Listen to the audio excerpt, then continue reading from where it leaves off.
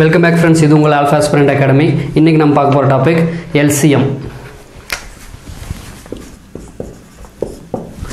சரிங்களா? LCM அப்படினா என்னது? Least Common Multiple அப்படினு சொல்வாங்களா? Least Common Multiple. சரிங்களா? இப்போ ஃபர்ஸ்ட் LCM னா என்ன அப்படினு சொல்லிட்டு தெரிஞ்சிக்கலாம். ஒவ்வொரு வார்த்தையா multiple அப்படினா என்னது? சரியா?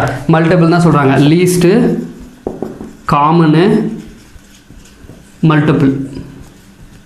ஓகே, முதல்ல மல்டிபிள்ங்கிற வார்த்தைக்கு என்ன அர்த்தம்னு பார்த்துக்கலாம். மல்டிபிள் என்னதுன்னா ஒரு நம்பரோட மல்டிபிள்ஸ் எதை சொல்லுவோம்னா அதோட மடங்கு. சரியா? இப்போ எக்ஸாம்பிளுக்கு 2 இருக்கு. இந்த 2ஓட மல்டிபிள்ஸ் என்னென்ன அப்படின்னா 2, 4, 6, 8, 10, 12, 14, 16, 18 இப்படி போய்கிட்டே இருக்கும். இதை தான் 2ஓட மல்டிபிள்ஸ் அப்படின்னு சொல்லுவோம். அந்த நம்பரோட மடங்குகள், அவ்வளோதான் சிம்பிளா. அடுத்தது 3ஓட மல்டிபிள்ஸ் என்னெல்லாம் வரும்? 3, 6, 9, 12, 15, 18 அப்படி போய்கிட்டே இருக்கும். சரியா? இதெல்லாம் 3ஓட மல்டிபிள்ஸ். இப்போ மல்டிபிள்னா என்னன்னு தெரிஞ்சிச்சு. அடுத்தது காமன் மல்டிபிள்னா என்னது? சரியா? எல்சிஎம்க்கு எனக்கு எப்படி கேட்பாங்க? ஏதாவது ஒரு 2 நம்பரோ இல்லை 3 நம்பரோ கொடுத்துட்டு அந்த 2 நம்பருக்கோ இல்லை 3 நம்பருக்கோ காமனாக இருக்கிற மல்டிபிள் கேட்பாங்க. காமன் மல்டிபிள்னா என்னது? இது எல்லாமே 2ஓட மல்டிபிள்ஸ், இது எல்லாமே 3ஓட மல்டிபிள்ஸ். இது ரெண்டுக்கும் காமனாக எதெல்லாம் இருக்கோ அதை தான் காமன் மல்டிபிள்ஸ்னு சொல்லுவேன். காமனாக எதெல்லாம் இருக்குது? 6 இருக்குது, 6 இருக்குது, அப்புறம் 12 இருக்கு, 12 இருக்கு, 18 இருக்கு, 18 இருக்கு. இதெல்லாம் தான் 2க்கும் 3க்குமான காமன் மல்டிபிள்ஸ். ஆமாவா? 2க்கும் 3க்கும் இருக்கிற காமன் மல்டிபிள்ஸ் இது 3 தான். சரி, இந்த மாதிரி நிறைய போய்கிட்டே இருக்கும். நமக்கு தேவை எது? Least common multiple. இருக்கிறதுல சின்ன காமன் மல்டிபிள். சரியா? காமன் மல்டிபிள்ஸ் எங்கிட்ட இருக்கிறது 3 இருக்கு இப்போதைக்கு. அது 3ல எது இருக்கிறதுல சின்னது? 6 தான். அப்போ 2க்கும் 3க்குமான எல்சிஎம் என்னவா இருக்கும் அப்படின்னா 6 தான் இருக்கும். சரியா? அப்போ 2, 3க்கான எல்சிஎம் 6 தான் இருக்கும். இதுதான் வந்து பேசிக்கா எல்சிஎம்க்கான மீனிங். டெஃபினேஷனா சொல்லணும்னா இதான் அர்த்தம். சரிங்களா? அடுத்தது எல்சிஎம் நம்ம கொஞ்சம் பெரிய நம்பரா இருந்துச்சுன்னா இப்போ இதுக்கு என்னால மல்டிபிள்ஸ் ஈஸியாக எழுதிட முடியும். 2 இருக்கு, 3 இருக்குன்னா அதோட மல்டிபிள்ஸ் ஈஸியாக எழுதிட முடியும். அதே கொஞ்சம் பெரிய நம்பரா இருந்துச்சுன்னா என்னால் மல்டிபிள்ஸ் எழுத முடியாது. அதுக்கு நான் யூஸ் பண்றது என்னன்னா பிரைம் ஃபேக்டரைசேஷன் மெத்தட். சரிங்களா? பிரைம் ஃபேக்டரைசேஷன் மெத்தட் அப்படின்னா ஃபர்ஸ்ட் என்னன்னு பார்த்துக்கலாம். முதல்ல பிரைம் நம்பர்ஸ் அப்படின்னா என்னன்னு தெரியணும். பிரைம் நம்பர்ஸ் என்னது? எந்த நம்பர் எல்லாம் அந்த நம்பராலேயோ இல்ல 1ஆலேயோ தவிர வேற எந்த நம்பராலையும் டிவைட் பண்ண முடியாதோ. சரிங்களா?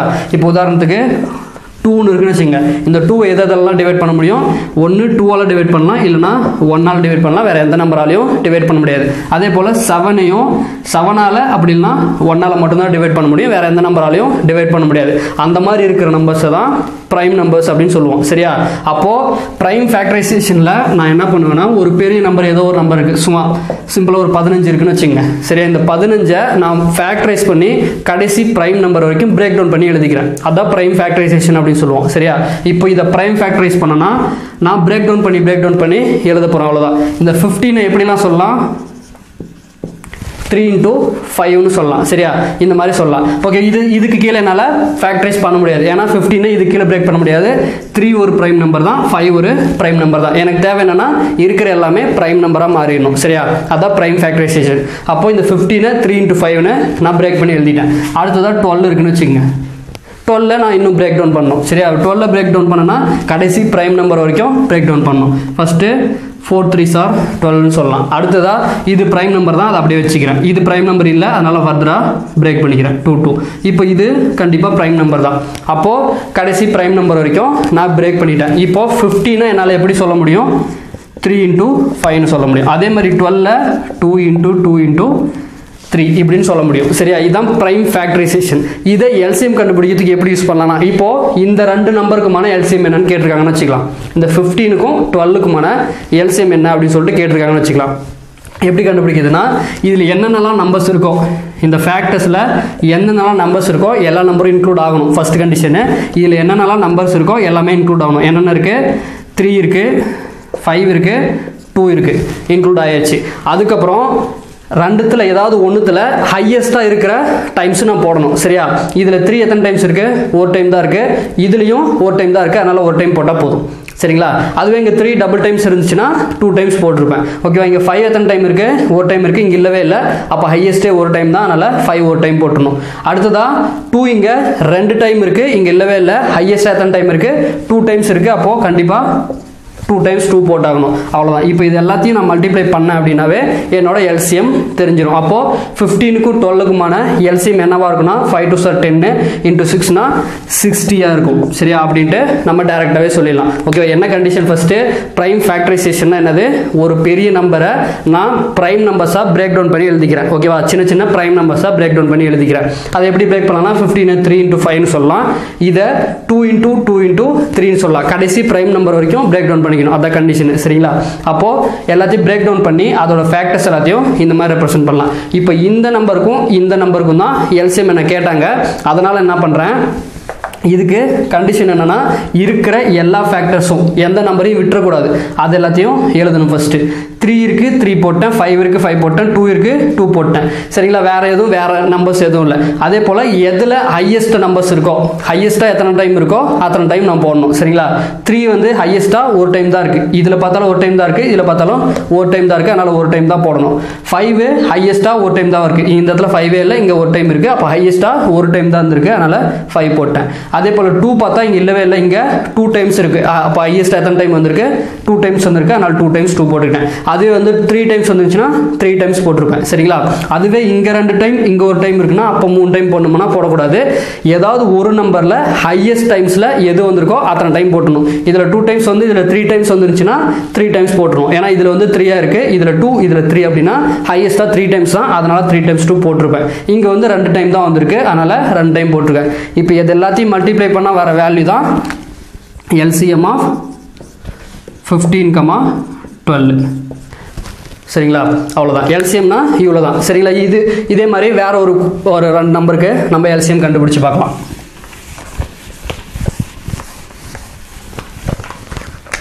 ஒரு 45 15 ஏதோ ஒன்று சும்மா சிம்பிளாக இருக்கட்டும். சரியா? 45 15 அந்த மாதிரி அந்த 2 நம்பருக்கும் நான் எல்சிஎம் கண்டுபிடிக்கணும்னு வச்சுக்கலாம். ஃபர்ஸ்ட் என்ன பண்ணுவேன், இது எல்லாத்தையும் பிரேக் பண்ணுவேன், இதையும் பிரேக் பண்ணுவோம். இது நம்ம முன்னே போட்டு தான் 5 into 3 எந்த மாற்றமும் இல்லை. சரியா? ரெண்டுமே ப்ரைம் நம்பராக பிரேக் டவுன் பண்ணியாச்சு. அப்புறம் இதை 15 into 3ன்னு சொல்லலாம். இது ப்ரைம் நம்பர் தான், இதை ஃபர்தராக பிரேக் பண்ண தேவையில்லை. இதை இன்னும் பிரேக் பண்ணனா 3 into 5. அப்போது 3 5 3. அப்போ இதை எப்படி சொல்லலாம்? 3 into 3 into 5ன்னு சொல்லலாம். இதை 3 into 5ன்னு சொல்லலாம். அப்புறம் எல்சிஎம்க்கு என்னோட கண்டிஷன் என்னது? இருக்கிற ஃபேக்டர்ஸ் எல்லாத்தையும் ஃபர்ஸ்ட்டு எழுதிக்கணும். 3 இருக்கு 5 இருக்கு, வேற எந்த நம்பர்ஸும் இல்லை. ஓகேவா? இருக்கிற நம்பர்ஸே அதுதான். ஓகேவா? அதனால எழுதிட்டேன். அப்புறம் 3 எத்தனை டைம்ஸ் இருக்கு? இங்கே 2 டைம்ஸ் இருக்கு, இங்கே 1 டைம்ஸ் இருக்கு. எது ஹையஸ்ட்டு? 2 டைம்ஸுங்கிறது ஹையஸ்ட். அப்போ எத்தனை டைம் போடணும்? நான் 2 times 3 போட்டுக்கணும். அப்புறம் 5 இங்கேயும் ஒரு டைம் தான், இங்கேயும் ஒரு டைம் தான் இருக்கு. அப்போ ஹையஸ்டே ஒரு டைம் தான். அதனால அது மட்டும் இருந்தாவே போதுமானது. சரிங்களா? அப்போ மொத்தமாக இதோட எல்சிஎம் என்ன வரும்? 3 3 சார் 9, 9 5 சார் 45. சரியா? அப்போ 15க்கும் 45க்குமான எல்சிஎம் என்னவா இருக்கும்? 45 இருக்கும். அப்போ 15க்கும் 45க்குமான எல்சிஎம் 45 தான். சரிங்களா? இது மாதிரி எவ்வளோ பெரிய நம்பர் இருந்தாலும் எல்சிஎம் நம்ம கண்டுபிடிச்சிடலாம். சரிங்களா? இது மோஸ்ட்டாக எந்த எக்ஸாமுக்கு யூஸ் ஆகாது அவ்வளோ எல்சிஎம் கண்டுபிடிக்கிறது. டைம் அண்ட் ஒர்க்கில் சும்மா பேசிக்ஸ் மட்டும் டோட்டல் ஒர்க் கண்டுபிடிக்கிறதுக்காக எல்சிஎம் யூஸ் ஆகும். அதுக்காக மட்டும்தான் பார்க்கணும்.